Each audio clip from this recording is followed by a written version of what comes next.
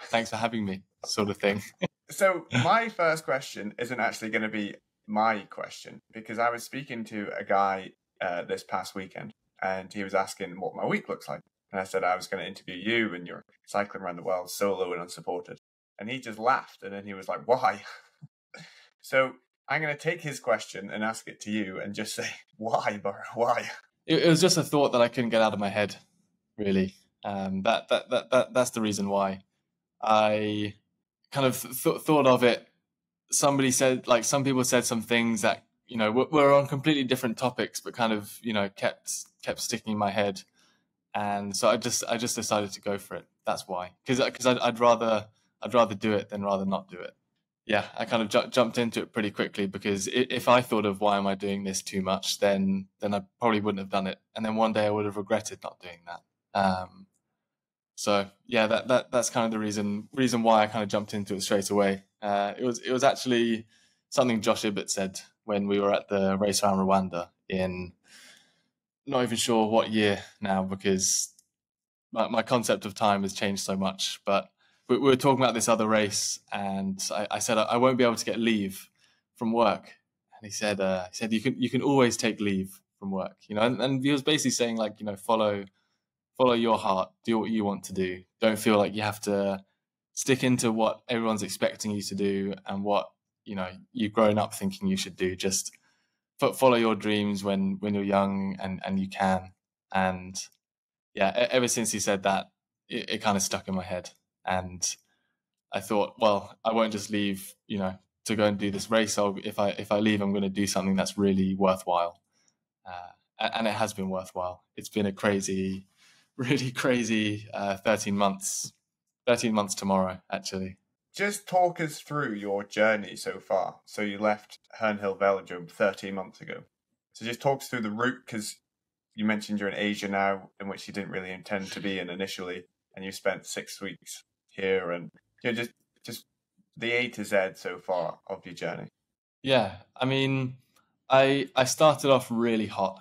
You know, I initially planned, I thought it could be 8 months, and that was off like calculations of if I ride 160 kilometers every single day for 7 months, then that also gives me 31 days of not riding at all. So for, like, you know, some flights I was going to have to do, there was going to be some days where I'd want to rest. I thought I'll only need 30 of those, you know, it'll be no problem.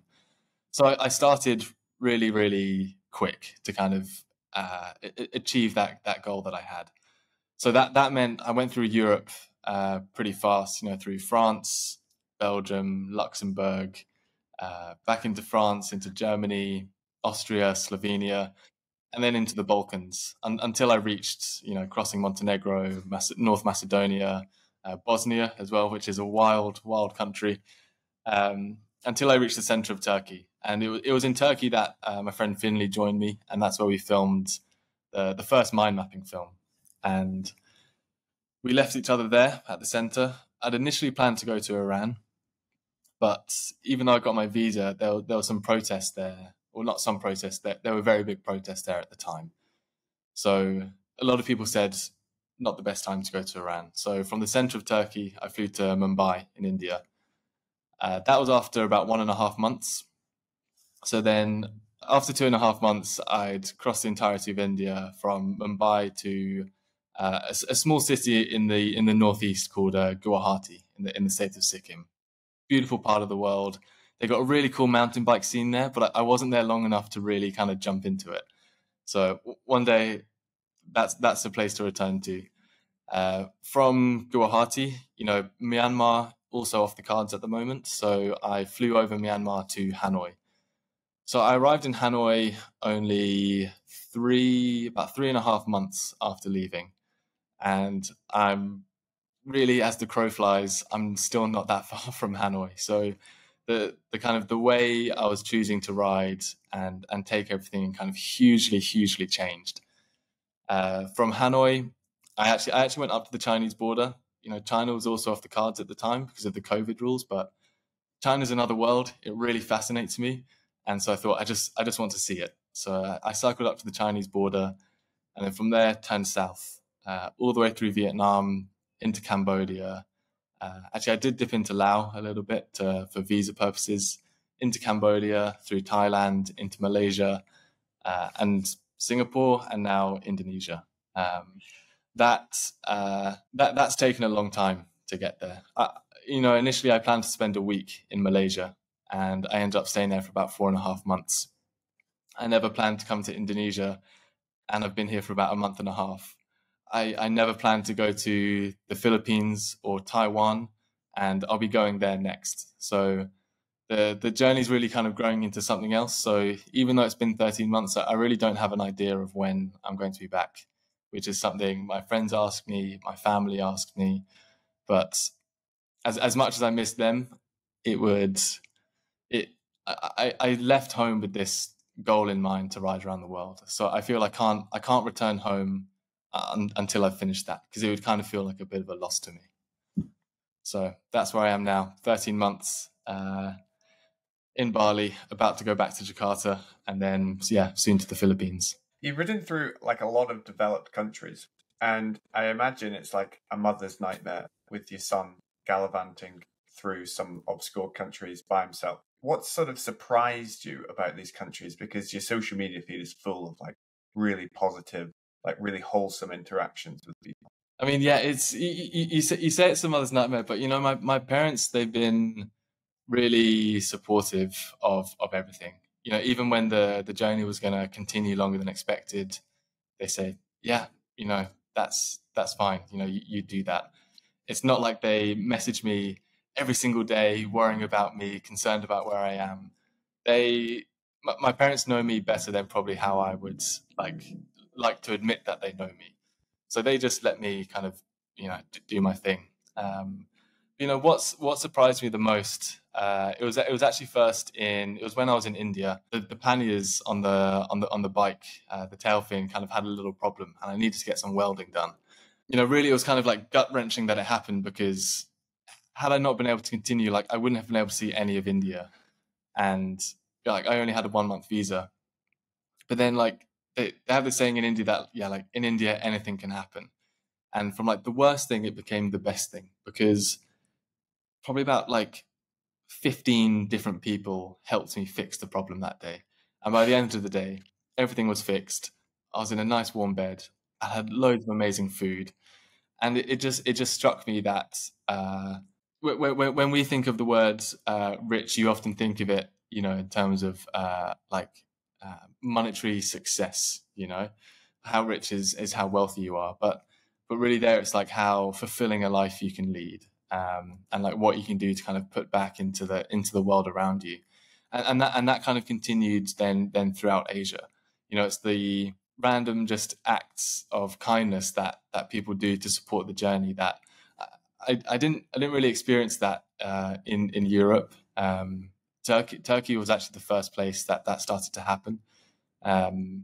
So that's what's been most surprising, is that you might, if you haven't gone there, you probably hear horror stories of what might have happened, and areas that you don't go to, but really like 99% of people in this world are just like us. We're all the same. We're all human, and it's just kind of taught me that you can find common ground with anyone. You can get along with anyone. We all want the same things. We all have the same dreams and desires, and that doesn't matter what your background is, where you come from, what your situation is. So yeah, that's really what surprised me the most about that, is just being able to find common ground and get along with anyone. It's interesting what you said there about in India, how richness isn't what you have in the bank account, but living a fulfilling life. There was a really interesting study done like off the back of that, and they had two groups of people. They had Americans and they had Japanese, and they were both given 30 days to make themselves as happy as possible. So the Americans went off, did what they think they would make them happy, and so did the Japanese. And then they recorded the results after 30 days. And the Japanese were a lot more happier, and the Americans weren't as happy. And what the Americans did, they went out and did loads of stuff for themselves. They bought loads of stuff for themselves.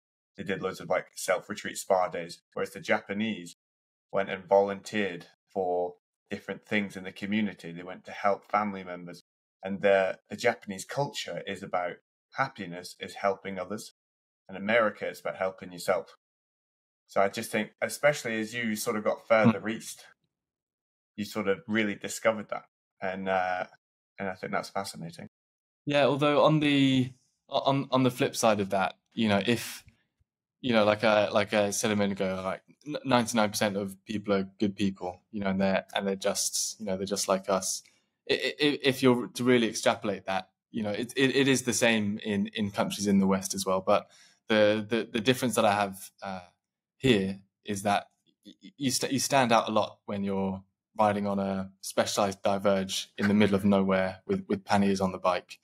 And when you're riding through Europe, it's very common to see people like bike touring around. So there is also that like kind of humor and curiosity to it, which also people which means people want to find out more and want to support. But yeah, there's some pretty special places in the world that they're just the normal places where people live normal lives. You alluded to earlier that you don't really have much of a plan now, and you kind of go where it takes your fancy. So on your Strava, for example, some days are like 25K, and then other days you're just like riding for 14 hours. What's the thinking behind that?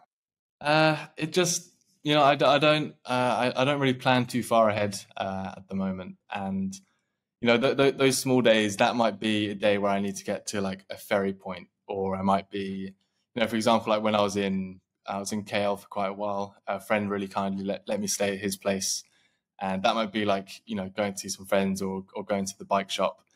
And you can't just smash out big days all the time, because what I have now after this year is a whole amount of just accumulated fatigue over being on the road, being on the move all the time. And I have to take in and appreciate the times where I don't have to do that every single day, because it is like it's amazing, but it is like completely exhausting, like doing this. Like when I see friends, they'll say, "Oh, like yeah, you're really tired all the time." Like if I'm not on the bike, like I always have to sleep a lot, and so that's kind of what it is behind those days. Is some days I'm super motivated when I'm on the road, and I get into the rhythm of it. But then, yeah, as the journey's growing, there's kind of different opportunities or events or places or friends that I've been put in touch with, and that's when like the small days come in, when you can take it like a little bit slower. Yeah, I need to get back into the habit with some races coming up of doing those doing those big days. It just changes. You can't expect yourself to just be on the bike all day, because that it gets pretty boring sometimes. You have to stop and take it in, and if you're tired and you keep on going, you're gonna really miss something. You mentioned races there. You've done a couple. So not only are you cycling around the world, but you're also participating in gravel races and ultra races.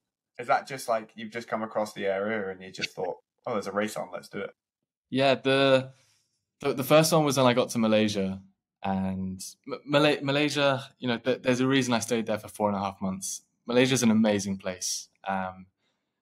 The communities, the kindness, the food, and the cycling community in particular is just like no, at that point it was like nothing I'd ever seen. And yeah, like not long after I got there, some friends mentioned, there's this gravel race, in the Gary Semberland. It'll be about, I think it was like 60 or 70K, called Latour. And they said, oh, like yeah, you should do it if you fancy it. And I did fancy it. you know the riding around the world on a bike that weighs about 40 kilograms does like wonders for your strength. So like for gravel racing, it's really good, because like you're not doing loads of out the saddle work. It's seated power, and that's exactly what riding this bike up some ridiculous like hills gives me. So that race was really fun. To my surprise, finished first in that. At that time, they were like, "Bro, you should do the next one," which was one not too long ago now. And I said, "There's no way I'm going to still be in Malaysia at the time of that race. Like, I'll have had to leave. I'll have moved on." But lo and behold, I love Malaysia, so I was still there for that second race. And yeah, decided to go and do that, and that also went well. And then the uh, guy called Raymond who works for Specialized in Malaysia. He mentioned the Benteng Jawa, and yeah, like I say, I hadn't planned to go to Indonesia before. I planned to get to Singapore, fly to Perth in Australia, and then go across Australia. But everything had gone so differently that I thought, I'll just completely make it up as I go along now. So yeah, he mentioned this race, and I was like, yeah, it could be a really nice way to do Indonesia. I could do a huge chunk of it, pretty quickly. And yeah, so I registered for the Benteng Jawa, and then again, the cycling community here in Indonesia is, amazing. It's a country I think of about like 270 million. So there's a lot of cyclists and a lot of people who love cycling. So yeah, did the Benteng Jawa, and that also went pretty well. And then so then more have come up. What I'd like to do now is kind of link together kind of different events or races kind of in line with the bike touring. So there's a race called Gravelton in the Philippines coming up, which is at the end of this month, at the end of October, sorry, we're just before that. And then after that, I'll be going to Taiwan to do the Taiwan Com, which is a race I'd never heard about in the UK. But in Asia, it's like one of the biggest Com races. It's about 70K with about 3,000 meters of climbing up a huge mountain in the middle of Taiwan. I'm super grateful for the opportunities to go and do it, and feel like for those two races, when like the guys at Specialized approached me and said, do you want to go and do these? I was like, yeah, of course, that'll be an amazing chance to do. You mentioned that you said, friends recommended you do the race, but how do you going into like a country in which you've never been before and then riding across it, for example? How do you even make friends? Different. It was different earlier on. The scale of the social media following, for example, has skyrocketed recently. So at the beginning, it was kind of purely by chance. For example, in Malaysia, I was put in touch with a friend called Jackie, and he is a mutual friend in London. I don't know if you know Calvin. He messaged Jackie. He messaged me. He said, you're both going to be in the same place. Just connecting dots here. Putting you in touch. And then so yeah, I rode with Jackie. Really, really great guy. And then yeah, we were going to KL, and he mentioned that there was this ride in KL. It was for International Women's Day. Yeah, just by we just went and joined them for that. And then you get introduced to the cycling community there, because everyone was there. There were over maybe 150 people at that. So it's kind of purely by chance, for that initial time. And then you just you meet people put you in touch with people in different places. And you I love making friends. They're it got the first part of this journey was so lonely, and when I left, I thought that's what I wanted. I was like, I can't wait to be by myself for all of this time, and just cycle. And the further it goes on, the more I realize that actually you do really need that social connection and interaction with people. So yeah, it's kind of changed from that just chancing with friends putting me in touch to then meeting more people, and then the word spreads. People put you in touch with other friends, put you in touch with other friends. They say, I know someone in this place. When you get there, get in touch with them. So it's really, I can't really give any credit to myself there. It's just by chance and other people kind of connecting dots to, because it's a way of helping the journey along. When they say, yeah, meet this person there, meet this person there, it really helps. The whole process so far, it hasn't been plain sailing. You had dengue fever, and you also had an affected eye, and then your bike's broken loads of times. Tell us some good old fashioned war stories about your trip. Yeah, there's been some pretty there's been loads and loads, many more great days, but there's been some days where I've just been what is going on? Yeah, as I mentioned earlier, the rack breaking in in India, and finding someone to weld that together. There's been other times where it's just I've knocked the mech, and I've kind of bent it enough bent the hanger enough times to get it back that it's like started cracking a bit. Um, some really tough days where dengue is like the most ill I've ever been. It's at first I thought I had like some of the one of those like super COVID variants. So I just stayed inside, and that's really what you shouldn't do if you have dengue. Like if you have dengue, you go to the hospital, you get an IV drip, you get fluids in. But I thought it was COVID, so I stayed inside.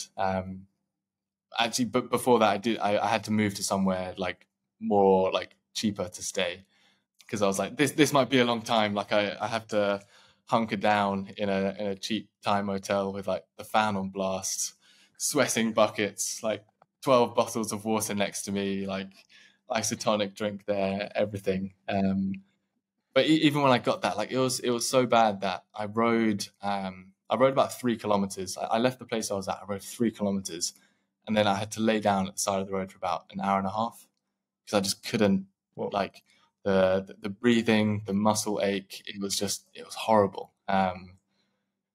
Thankfully got that. There's 4 variants of dengue. I got one of them, so there's still 3 more chances to catch the others. And then like you mentioned, about 2 weeks ago now, I had an eye infection. I think it's gone down now. This eye is still a little bit smaller, but it started off with a scratched cornea. We don't know how it happened. I think maybe a bug got into my eye when I was sleeping. Really damaged the cornea. Then the cornea was infected. The eyelid was infected, and it was like I just had to stay, somewhere, blinds closed. My eyes were super sensitive. I couldn't touch. It was like burning. It was stinging, and I couldn't open it because I had to close this eye. This eye also wanted to close. So those have been pretty horrible times. I think in terms of days though, like on the bike, one of the worst. Well, there's a kind of a few for different reasons. When I started riding in India, I was really not enjoying it because I finally realized how far away from home I was. I mean, like I've actually so my phone background is the world, and it shows like where you are on it. And when I reached India, the world had just turned just enough on that screen that I couldn't see the UK anymore. And so I really hated those first few days in India because I was like, I'd just been in Turkey with Finley filming mind mapping. We left each other, and it's like, okay, this is it. I'm pretty alone now. India is such an intense country. It's busy. There's horns everywhere. It's beautiful. It's like so alive. But I was just kind of like really kind of absolutely bricking myself for what I'd got myself into. So those days were pretty tough. The other one of the most difficult ones was I had to leave Vietnam to go to Laos. So then I could return to Vietnam on a new visa. And basically the climb that I took up to this border crossing, it was just horrible. It had been raining constantly. The road was torn up. It was just like mud, sludge that just completely covered everything. And I'm climbing for a couple hours in like the drizzle up in the clouds. You think Southeast Asian countries are hot all the time, but it does get like pretty cold once you get high up. So I was also dealing with that. I get to the border. I have I'm told you can do visa on arrival for Laos. I already have my return visa for Vietnam, so I could just hop across, stay somewhere on the other side, and then come back into Vietnam. I get to the border, and I say, "Where's your visa for Laos?" I say, "Oh, you can do it here, right?" Really smiley, happy. I just got to the top of the climb. The guy's like, "No, you can't do it here." And I said, I got my phone up. I showed him on Google. I said, "But I read here that you could do it here." He's like, "No, you have to go to Lao Bao, which is like the next border crossing about like 400k south." And I had like maybe like two or 3 days left on my visa at that point. So I was like God, like by the time I get to the next day, I've got to get down this horrible descent, like get all the way down there. And I even tried. You hear stories of all over the world. You hear stories of corruption. So I was even like, look, like I've got my return visa for Vietnam. Like please, can you just stamp me out, stamp me in? I don't have to enter Laos. Like I'm not going to do it. I won't cross that line. I just want to stay here for a bit longer. And they're like, no, we can't do that. I'm like, oh, shit. Like, at least I tried. Like, it's kind of like when, like, kind of when you kind of want a train to be a bit late so you can catch it, but that's like the one time that the train is on time. So yeah, it was just a really, really horrible day. And then I had to go down in the nighttime, this climb, which is, it's so rainy and sludgy that you can't see any of the potholes. So you're just shitting yourself the whole time that something's going to go wrong. It's foggy, so you can't even see like 20 meters in front of you. You just get the massive glare from the trucks on the road. And that was horrible. I mean, that night I did, I treat myself to, somewhere to stay, because yeah, I got there, I was like, just this like mud sludgy person, and they just got the hosed me down, and I went in and just like slept as much as I could. It was pretty rough. I think that's one of the worst days. Still really amazingly fun in hindsight, it's all part of it, but yeah, God, it was it was hard at the time. It was just demoralizing is what it was. And then, following that, I then had about like 450k in only a couple of days to get to the next border. And I had to do that quickly because, what if that border had suddenly changed their rules as well? And then I was stuck with, another, 800 kilometers until the next border crossing into Cambodia with like 1 day. It was pretty stressful because you don't want to overstay a visa. Like, it's just, some countries it's a slap on the wrist and a fine, but you don't know what goes on like a record or might affect like visas for future places. So yeah, I was very nervous, very, very nervous. So when you're like the other side of the world, obviously you're missing like friends and family. But is there anything else about like the UK that you really miss? Because we've just located to Morzine in the French Alps, which is like 2 hours from the UK. Yeah. And they just don't sell tea bags here. So I'm like out in the supermarket trying to just find some Tetley tea bags. So it's like, it's all I want. It's all I want. But you're like in India or like Asia, and it's like you mustn't have anything. Yeah, I miss good cheese is what I miss. I'll be honest with you. Yeah, man, I miss cheese so much. like good cheese. Like cheese. Here you go to like Indomart in Indonesia, and they love cheese flavored things here, but they like that like plastic cheese flavor. And yeah, you go into an Indomart, you see like blocks of like cheddar cheese. It's on the shelf. It's not in a fridge. It's about 32 degrees. I don't know what that is, but it's not going to be the cheese that I miss from home. So yeah, I miss cheese a lot. I miss Marmite sometimes as well. It's like I don't think about it. I don't miss it, but then like sometimes I'll just be like, oh man, like I could really do with that right now. But that's the only things. Like other food, I don't really miss, because you're absolutely spoiled for choice with amazing food around the world. Everyone does it so well. Like in India, you get like the curries that just take huge dumps on the curries in the UK, and it just like just amazing. And then like you come to Southeast Asia, and again you're just like absolutely spoiled for choice.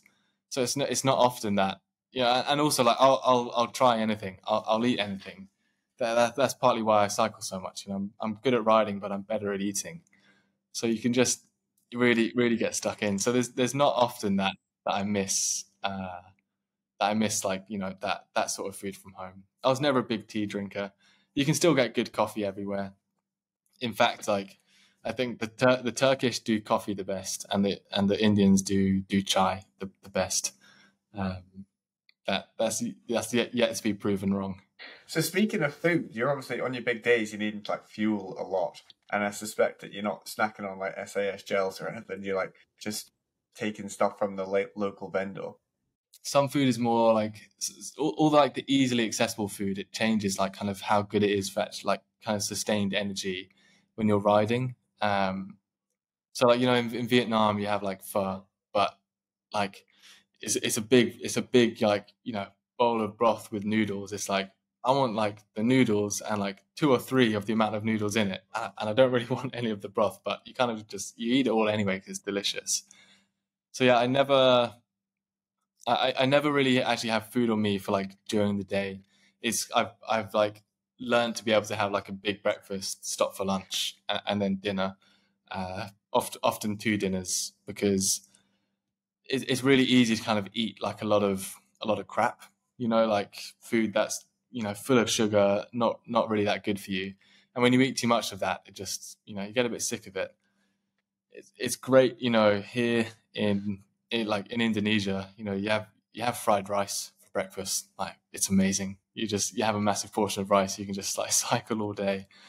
So, and the thing is that really, like, it's impossible to overfuel yourself on this sort of thing. And especially especially when I do, at the beginning I was just always on the road all the time.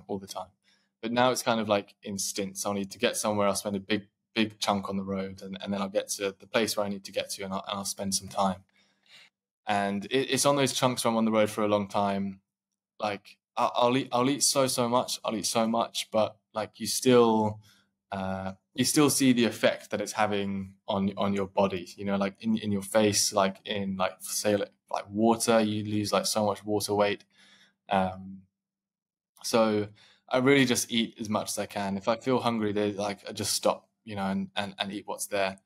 Like I said, all the food's amazing, so you're never going to really be disappointed. You're almost nearing on double the length of time that you're supposed to be out, and for like, you did a lot of it self-funded. You sort of like, and you're eating out a lot, and obviously it's a lot cheaper out there. But are there any like financial difficulties where you're just like, oh mate, this is going to be tight? How have you sort of managed to navigate all of that? Because it can't be easy. Yeah. I mean, so I left. I mean, fortunately at the beginning,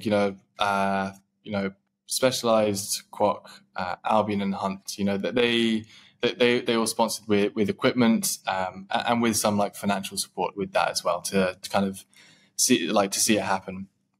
Yeah, like also like, yeah, a lot of it has been from what I'd saved up. And it's something where I'd rather spend that money that I've saved on doing something like this than locking myself down and tying myself to London, by saving and putting something towards a house deposit or something, which to a lot of people might seem quite crazy, of like, why wouldn't you want that security? But like, really, it's not in my heart to really like want that or need that. But it's like, you don't spend much when you're on the road. It's just food, some places to stay. Like, I camp a lot. Like, depending on the place, it makes sense just to stay somewhere if it's really cheap and affordable.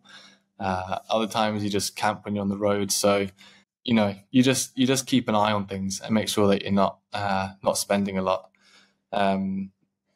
So it hasn't. There's never a point where it's got like super tight, because you just kind of say, okay, this is the way I do it. A lot of people will probably do it a lot more like specifically. But normally when I get to a new country, I kind of cycle there for a week, and I go, okay, this is how much I spent that week. This is how much like I'll spend. That would be like my budget. Or if I can push that a bit less because this thing happened, or I stayed there and I won't need to stay somewhere again. So yeah, you just budget it, and you just take care of things, and you make sure that things aren't getting low. Yeah, and you can just keep it going. Like, say, like my bike is my home, so I have absolutely like everything I need on that to live.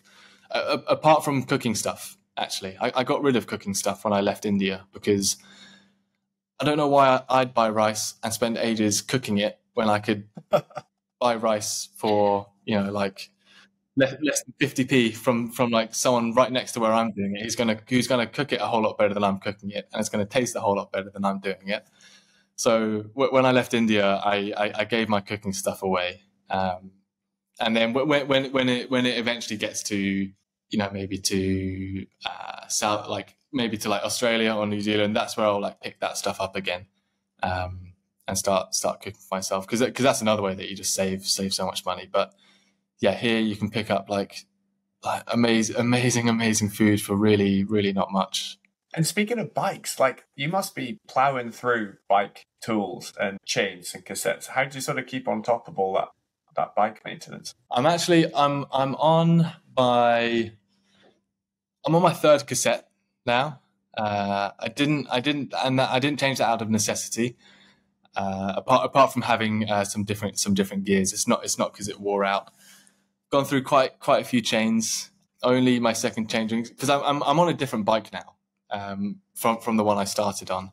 I started on the 2022 Diverge, which had, and I chose the one because it had you can put a front mech on it. You can do 2x.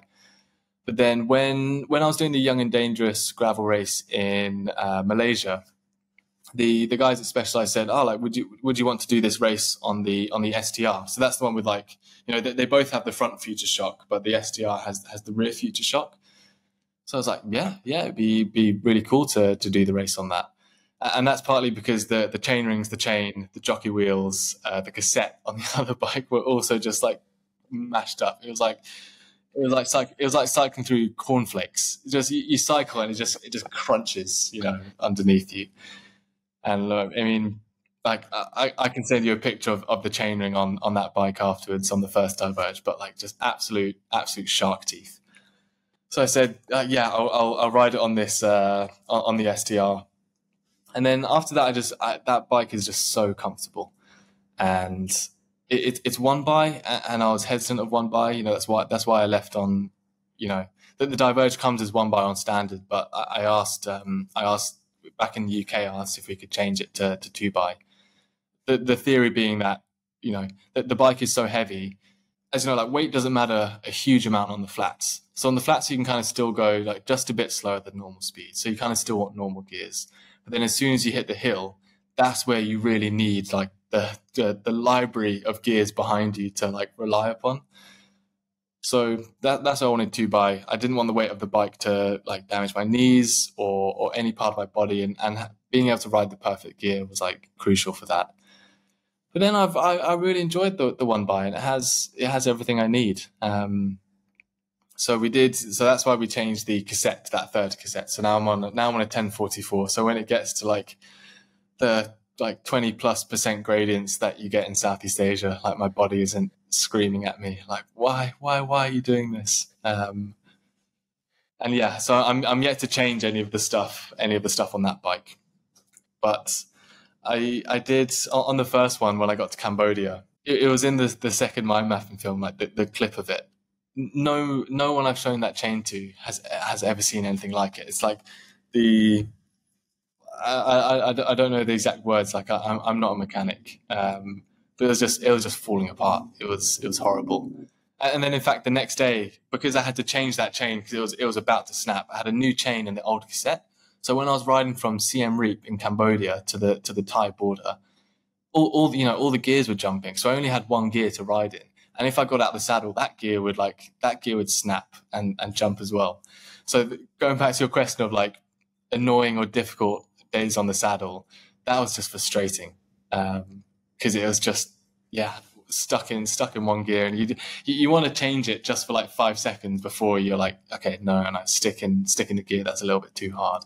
But the thing with the bike as well is that like most people don't tour on a carbon bike, or like big, really, really big tours on a carbon bike with electronic gears.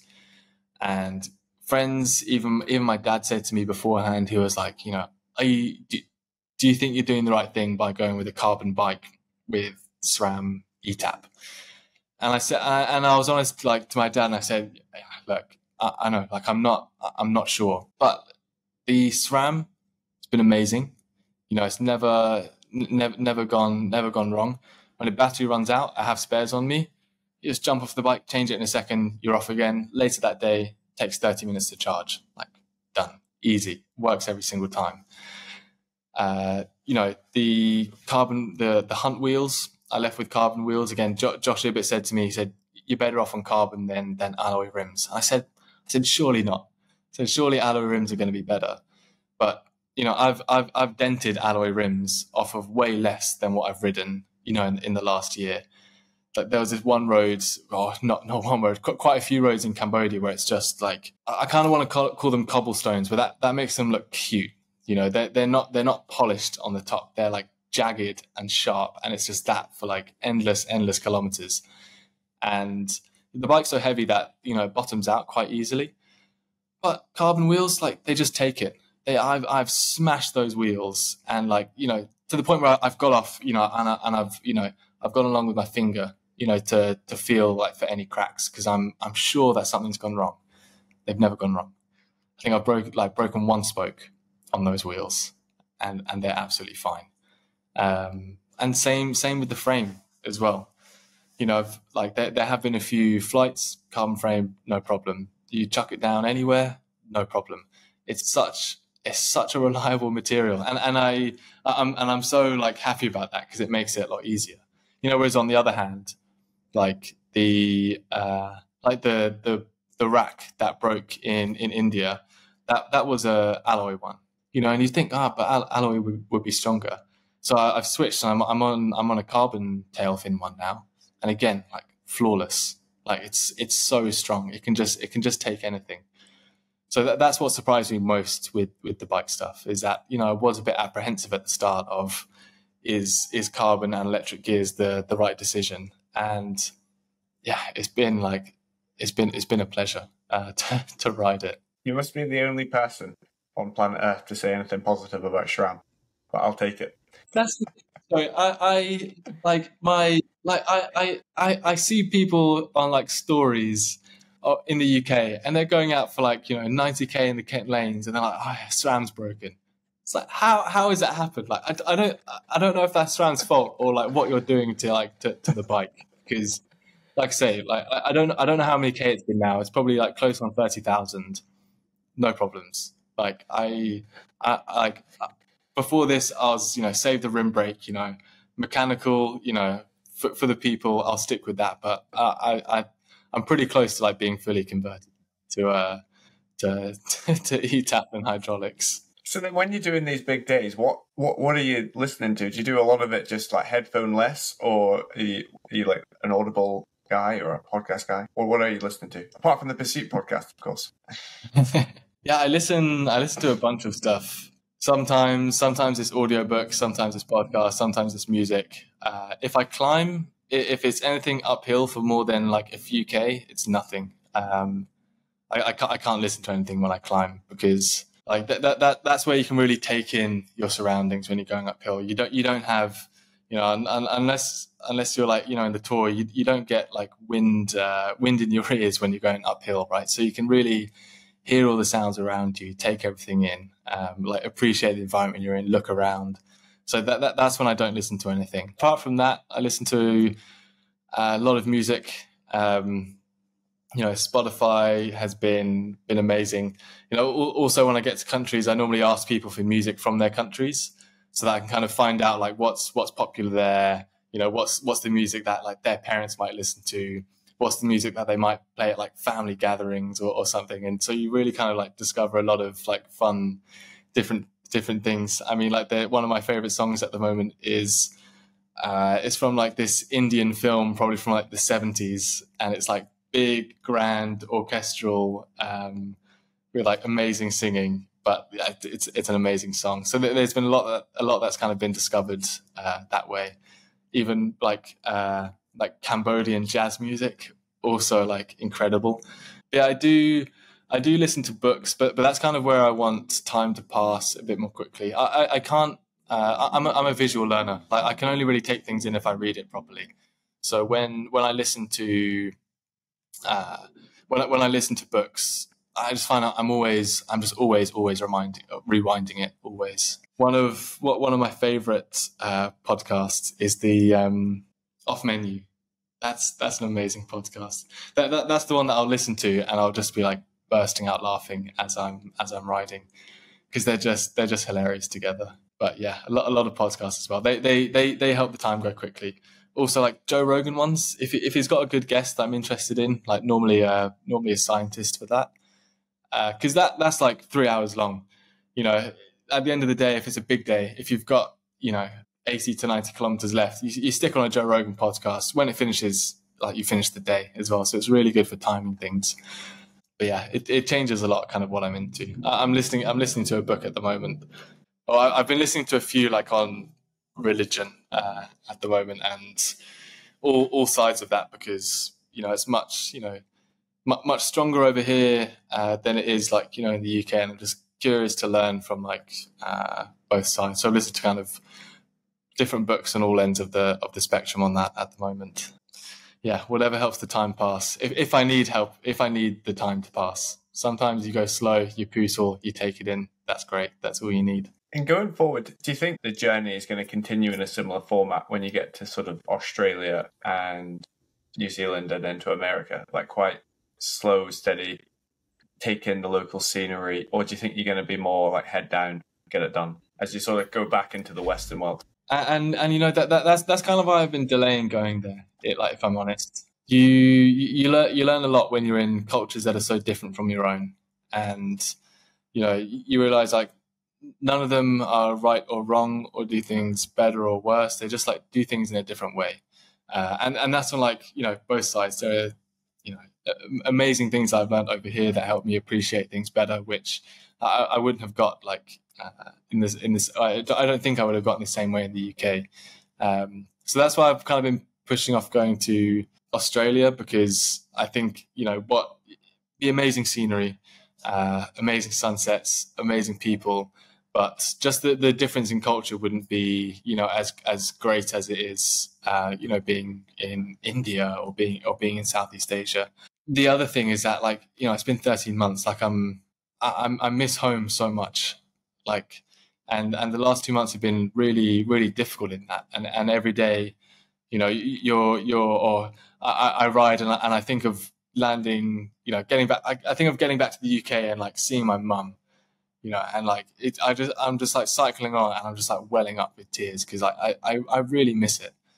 So I think when it gets to those countries, it will be it will be get your head down, get some of this thing ticked off, tick off the miles, get around the world, and then like eventually get home. There are some places that I'd love to be able to include in this journey, but really the fact of the matter is that I miss home. I still want to appreciate everything, but I'm gonna get home, and the parts of the world that I don't do in this journey, that they're still going to be there. At other times you can fill those in again.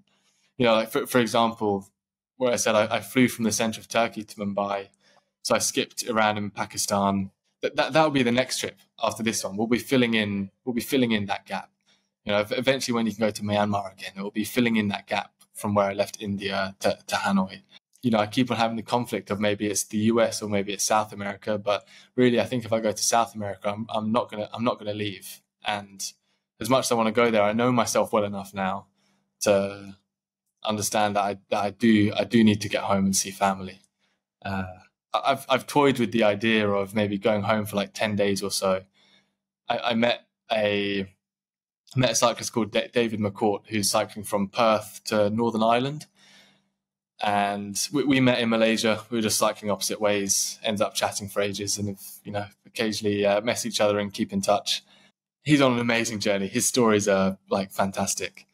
But he flew home to Ireland to see his family, and then flew back to India, to carry on. And I asked him like, how did he come to that decision? Or like, do you feel like, how does that affect how you see your own journey? And like, he was very honest. He just said like, your journey is what you make it. No one else sets the rules but you. So I have toyed with the idea of like potentially going home for like, have an exit flight booked already. I leave the bike, I leave everything here. All I need on the plane is like, a phone charger and my passport. I leave everything here and maybe go back. But then at the same time, a part of me would kind of feel I'd be scared that I'd get on that plane, I'd sit down and I'd regret that decision immediately. Because I left home saying, I'm gonna go and ride around the world. This is what I'm gonna do. So I'd feel a bit of a loss if I went home before I did what I said I was going to do. It's a big conflict at the moment. So I think when I reach those countries, some of the countries will just have to be like head down, get across it, and kind of set sights on home. I still don't. Like I say, I still don't know exactly when that will be. probably sometime next year. Maybe the whole thing will end up being like a 2-year thing rather than 8 months, like I naively thought. But you have to take it in and appreciate it. If I got home, back in March, 8 months, or a few months ago when I thought I'd be home, I would have really wasted the opportunity that I have at the moment to be doing this.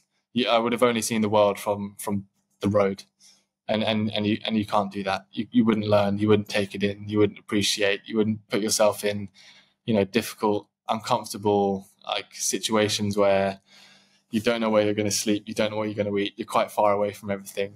It would have been a very different journey if it was an 8-month journey. So I like how long I've been away, but at the same time, the homesickness is hitting me quite a lot. Do you think you'll have any difficulty adapting back into the London life, having led such a nomadic existence to pass it 30 months? There's a guy called Rory Stewart, and he did a 6-month walk across all of the stands.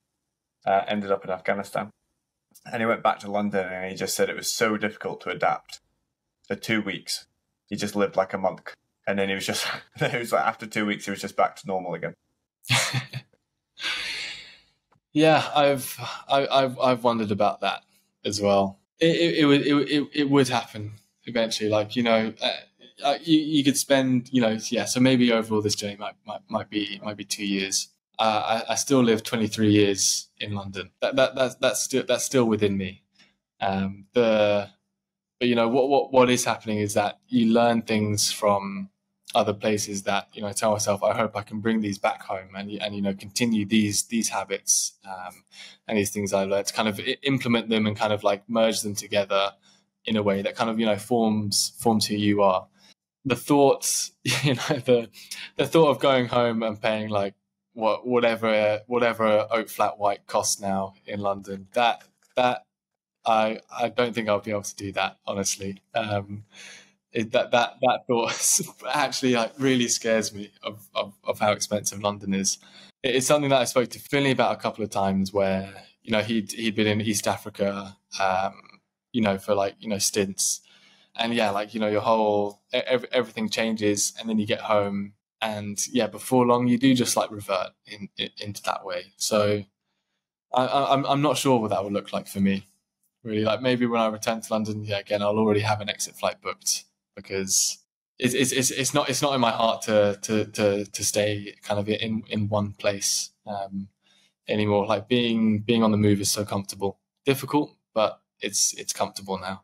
It's my day to day. It's normal to me, which is not to not appreciate what it is, but it's my day to day now. So it will be hard to kind of waking up in the same place every day, for a pretty long amount of time.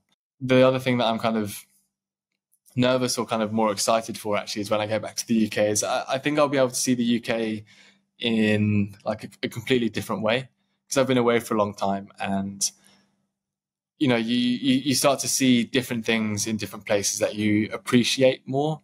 And again, often it's just the completely normal stuff.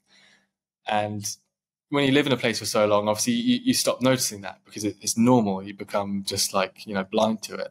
So I'm kind of excited to go back home and, maybe be able to see home the way maybe a tourist sees it, and just be able to appreciate it for what it is. Because London is an amazing place. I love it because it's my home. I hate it because it's my home. It's that sort of thing. But yeah, I hope it's my hope that the things I've learned and the other habits that I've picked up, from the different cultures that I've been traveling through, do stick with you and help you live your life in a better way.